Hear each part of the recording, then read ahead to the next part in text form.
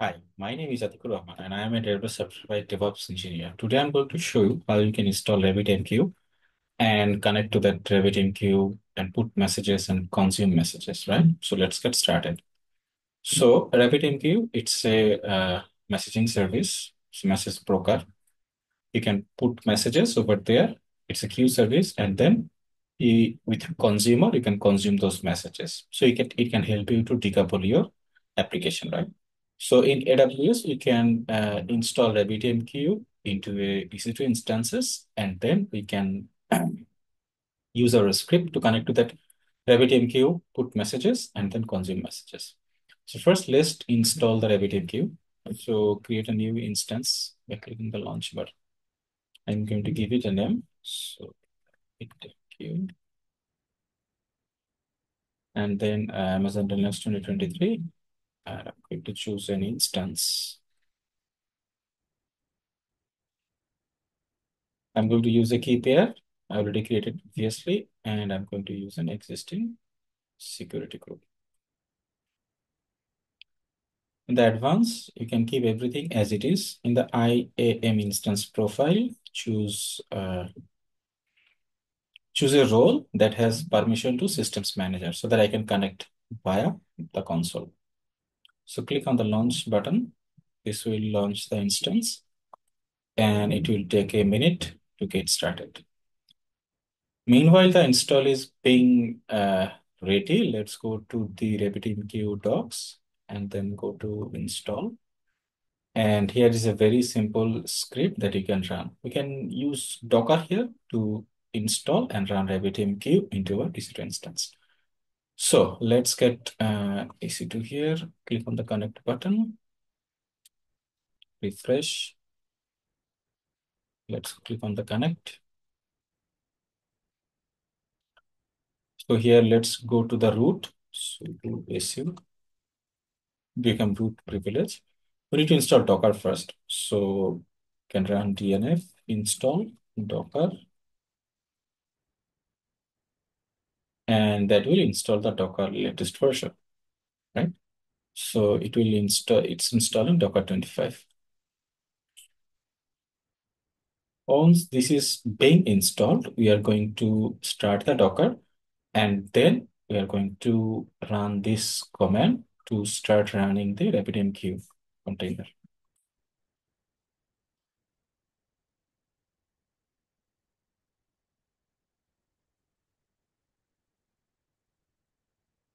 Okay, let's clear the screen and then run systemctl start Docker.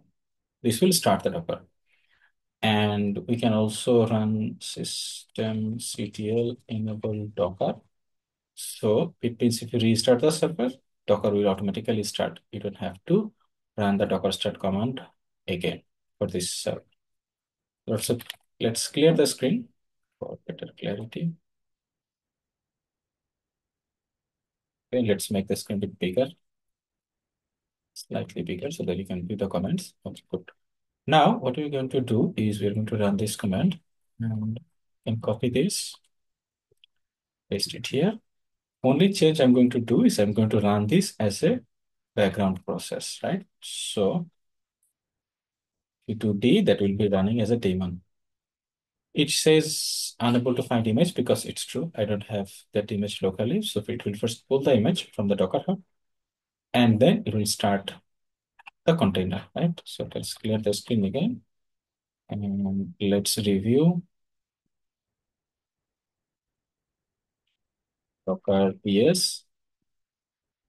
Yeah, here you can see it's running the Docker container RabbitMQ4. Okay, it's running fine.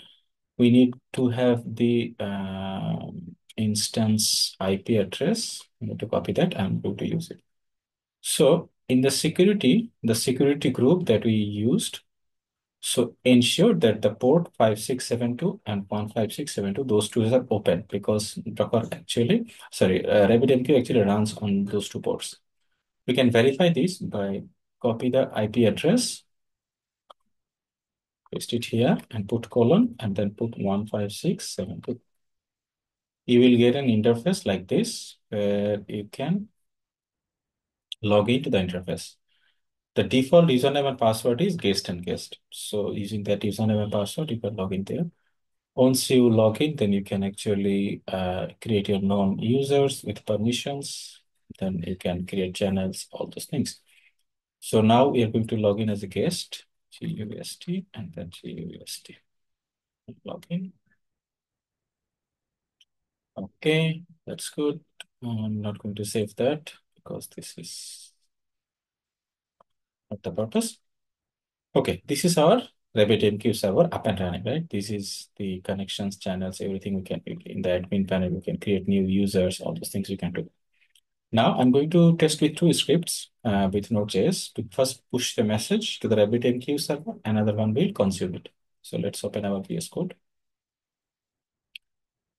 And then I already have that script created. It's very simple. You can just go to the RabbitMQ with Node.js. We're going to first requiring this MQP lib, and then we're going to use .env to host the RabbitMQ host username, password, and queue name. So that's why we're using .env. So it's very simple. We are going to first create a connection, create a channel, and then we are going to put a message, right? So the message will be like, hello, Atik, hello, Atik.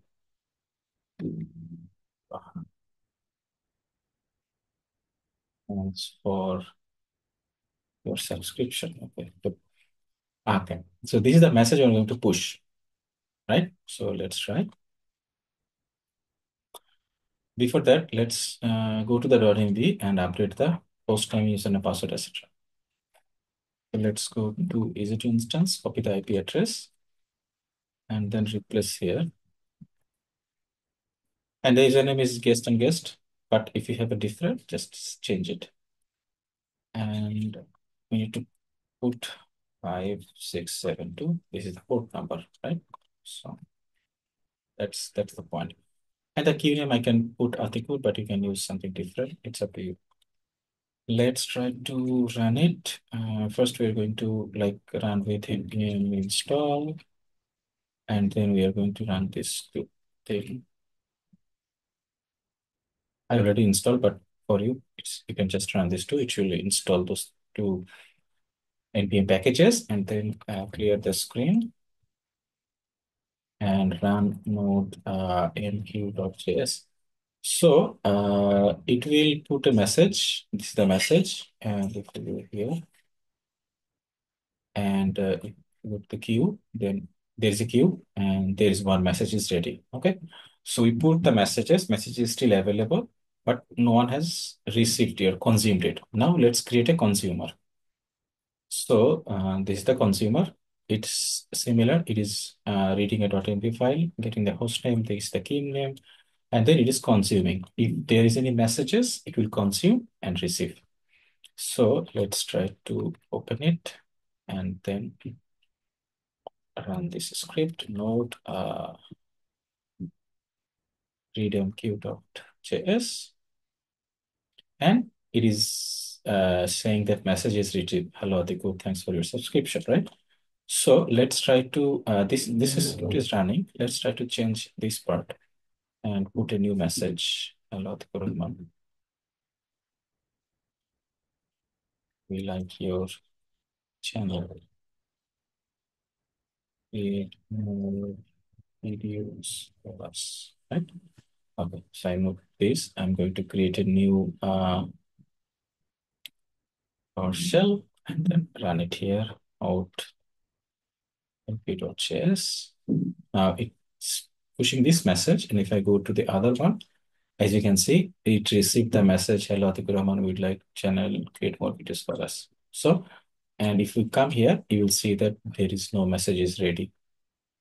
So this is basically using RabbitMQ, where you can push messages into the queue, and then the consumers, if there is multiple consumers, they will consume and process the data. Here, the message is very funny, but in your real applications, it can be like you wanted to do some actions. Let's say you wanted to send emails, 5,000 emails, or maybe 1 million emails. So rather than like looping all those email and processing, that's not good. You can push those email addresses as a queue. And then as a consumer, you can have multiple consumers, maybe 100 consumers. They are consuming, and then they are processing those emails. So you don't have to like wait 1000 millisecond, 1000 seconds, process 1 million emails. Rather, you can have 100 consumers. They will consume like one email each one per second. Then you can do that only with 100,000 seconds. But if you have more consumers, 1000, maybe 10,000, then they can do it very fast, like 100 seconds. So that's the beauty of queue management system, that you can distribute or decouple your application to multiple parts. And then if you have a lot of amount of data needs to be processed, or some tasks needs to be completed, then you can actually push something in the queue, and other consumers will consume it based on their availability. So you are not having any issues with server processing power or etc. You can consume on your own speed. So that's about RabbitMQ. It's a small, tiny application, but it can be very helpful when you are building up microservices or maybe distributed systems. This is really helpful. It will help you to get started on the microservices and distributed systems. So that's about RabbitMQ installing on AWS. I hope you like this video. If so, please like and subscribe to the channel and share it with your friends. Thank you. Bye bye.